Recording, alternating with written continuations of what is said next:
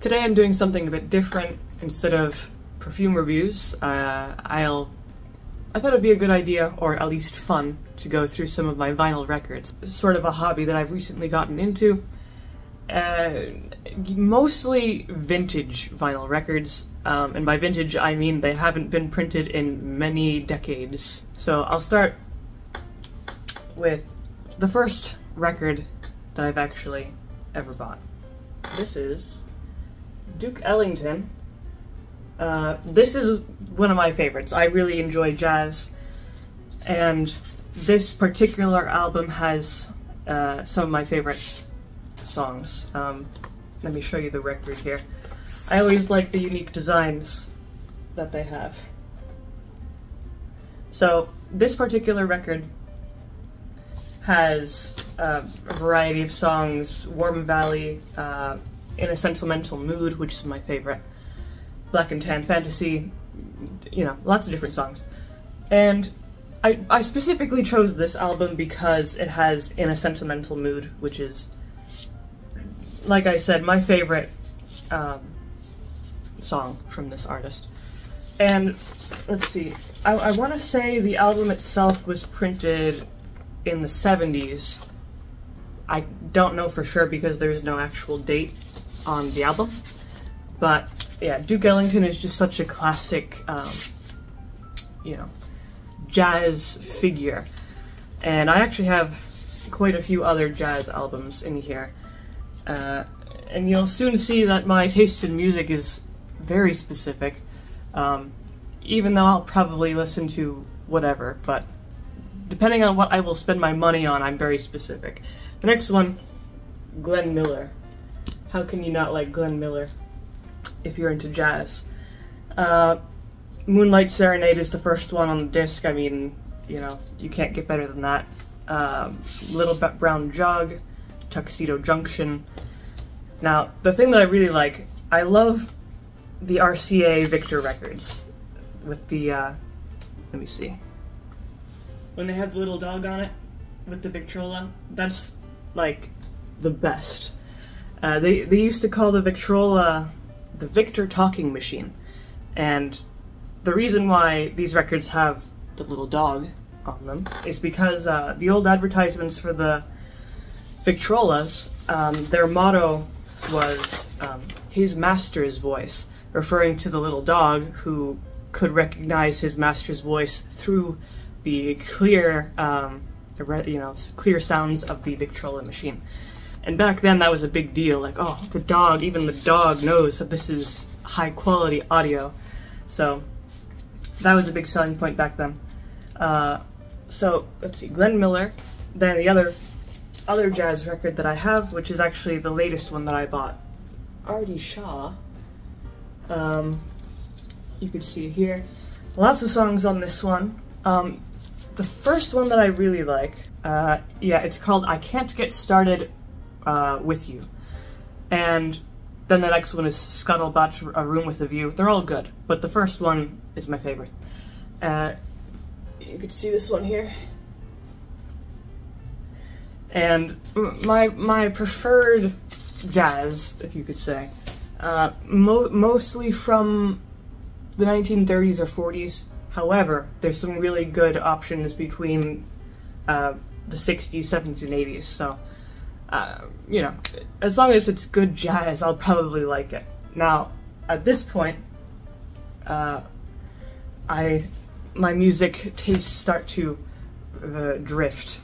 The next one that I have, which is also a recent purchase, is Nat King Cole, Love Is the Thing. So here's the thing, I get most of my records off of eBay because they're much cheaper, and you can find like actual vintage records more easily on eBay, versus Amazon, which wants you to basically cut off your own arm and sell it to them because they're super expensive. This is, and doesn't kind of follow that route. This was only $20, I think, which is cheap for an Amazon record because, I mean, I've seen some that are like $40 or more dollars, which I think is a bit ridiculous. So here's the This is a very stylish record, in my opinion. Nice and sleek and simple. So, the thing, this is a very sturdy record. It's like heavy, which you don't really get usually with your records. All of these songs are wonderful. Stardust, Where Can I Go Without You, you know, all the classics. This record is definitely thicker than usual. You probably can't tell, you know, but definitely thicker and heavier than usual. Also, Nat King Cole is, of course, a classic from, what do they call them? The crooners from the 50s, along with Frank Sinatra and Dean Martin. I've been meaning to get a Dean Martin vinyl record. I do not have one yet, but one day in the future. Then, what do I have? Okay, this one is actually a mix. This is golden hits to remember from the 50s. So this is a mix of several different artists, and there's actually two discs in here. Two of them. So, let's see. I like that it's a mix of different artists because then you don't get sick and tired of one type of sound. So, you can see here what it looks like. This is a flimsier disc. Blue Velvet, La Vie en Rose, Harbor Lights, you know, a bunch of classics. Song from the Moulin Rouge, you know, if you're into that kind of music. This is discontinued, I believe. I don't think this is printed anymore, so you don't have a choice but to go on eBay and hope to find a copy of this. In fact, most of my records, except for the few that I got off of Amazon, most of them have been discontinued for many a decade, which is kind of cool, but also makes them very hard to find. The next one that I have is another kind of, I suppose, odd one. Charles Aznavour, The Old-Fashioned Way. So I really like this one. This I actually did not get off of eBay. I got it at my local vinyl record store. Which I was surprised to find it. First of all, it's French. Well, actually, he sings in English, but he's French. Two, this is from the 70s. It doesn't say anymore, but there was a sticker on it that said 1977, I believe. So, that's the second reason why I was surprised to find it. Third reason is that I didn't know that this was even a popular genre of music in the United States. So, let me get the record out. Check this out. So, pretty simple record. Black, I guess, label, I don't know what it's called, in the middle. And then, I like all of these songs. This singer, in particular, has a very unique voice, almost like almost warbly sort of voice, but like, in a good way. So, a bunch of hits. She... Yesterday When I Was Young, The Old-Fashioned Way, you know, that sort of thing. So, very fun record.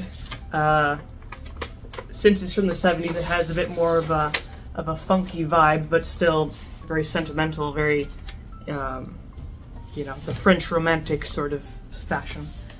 Then, I'm not done yet. I have a few more to go through. This is where I'll probably lose a lot of interest from people, because it's a significant departure from the other stuff.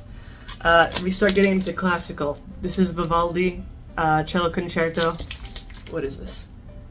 This is actually an import from Europe. You could see by this golden stamp from the Netherlands.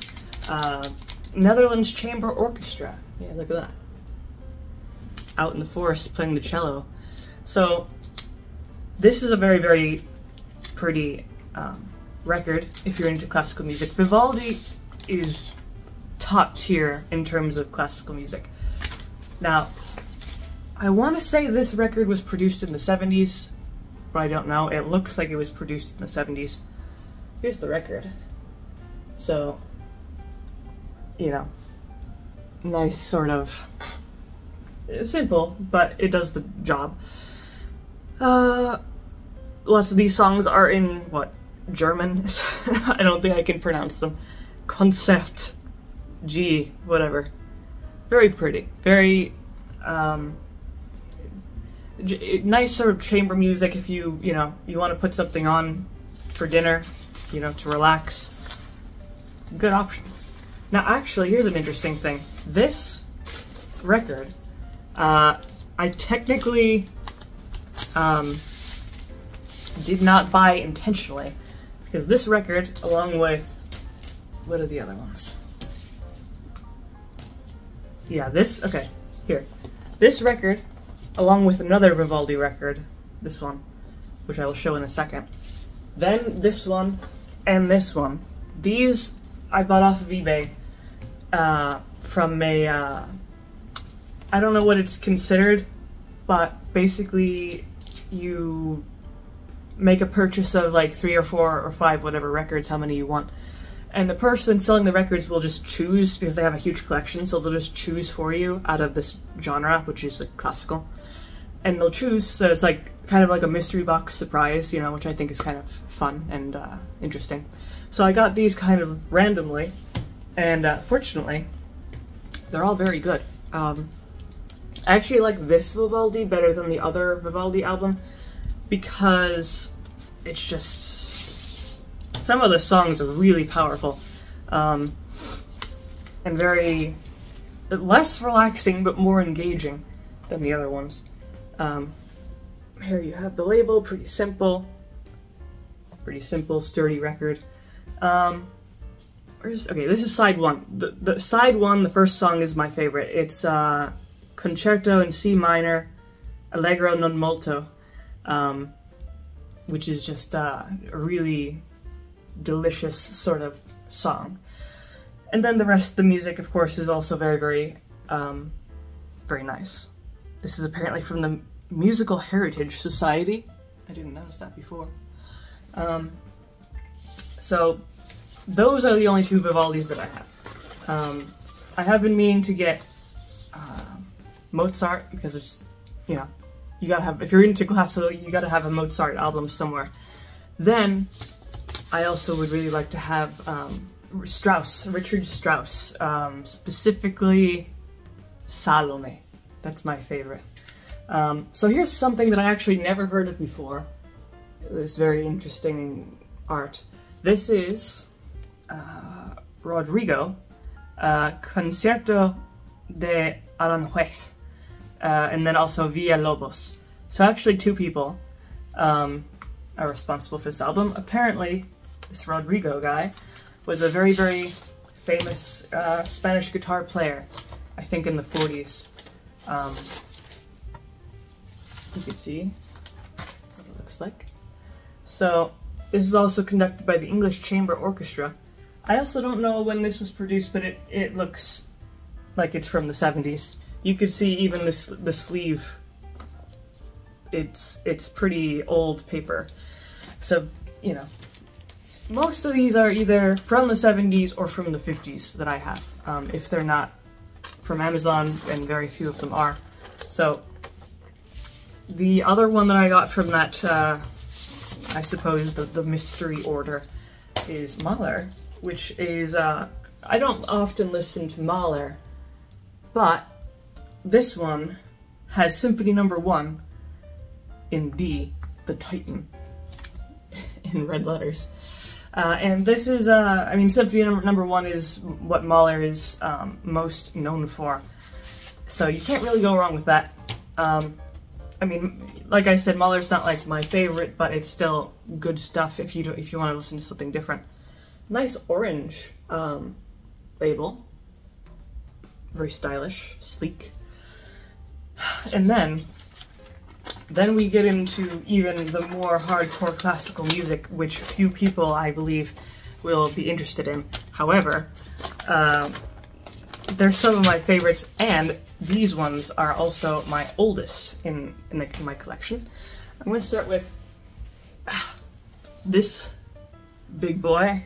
This is actually, all of the rest of them are box sets, and you know, if you know what a box set is, it's just a set of vinyl records in a box, which this is. So, Madame Butterfly by Puccini, which is an opera, and it's also a Victor RCA record, which makes it even better for me. This was, I want to say this is 1960. This is old. This is, and I don't know where it came from. I got this on eBay. I got all of the box sets on eBay. Funnily enough, you would think box sets would be expensive, especially, I got 4. I have 4 box sets. All 4 box sets cost me like $20, which, I mean, like I said, on Amazon, you can get 1 record for $20. So, you know, if you're into records, I recommend eBay. So check this out. The records in this box set are actually my favorite in terms of appearance, because they're, I mean, oh, look at this beauty. That's fantastic. Nice little dog, beautiful red, sleek, sturdy record. I have a theory, I don't know if this is true, but it seems like the older records that I have, the thicker and sturdier they are.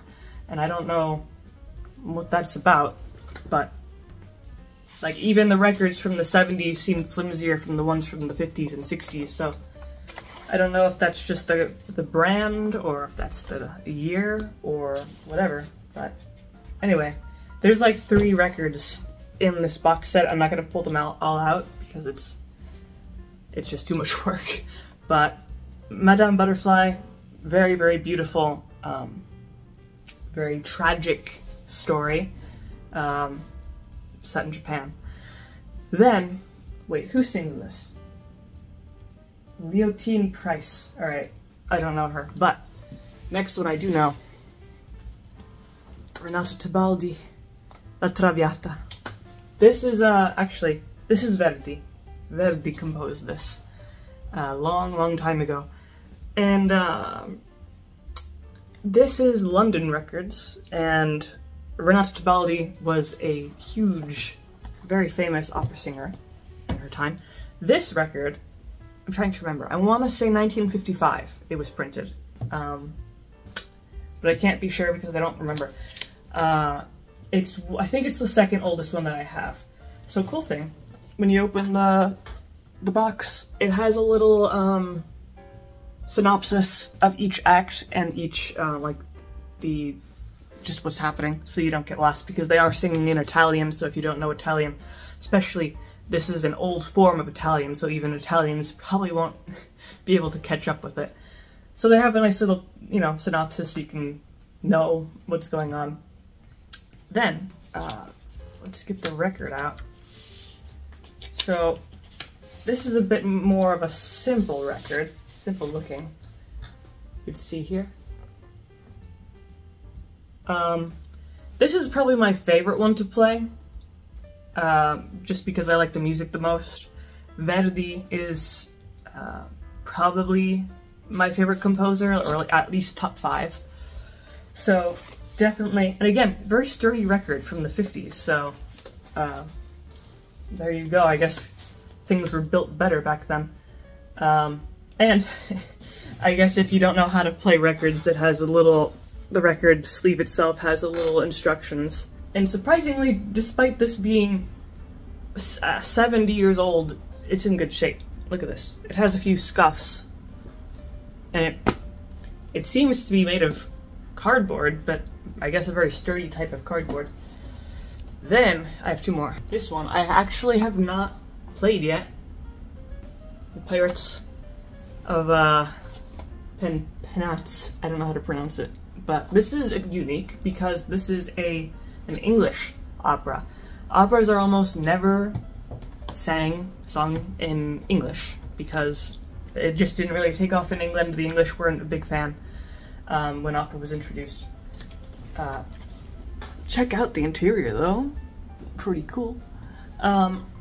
So yeah, I haven't listened to this, so I can't say how jazzy it is yet, but the records themselves have a pretty unique look, if I can get them out of the box. Alright, check this out. Victrola. This is actually a very kind of like wine Merlot color for the label.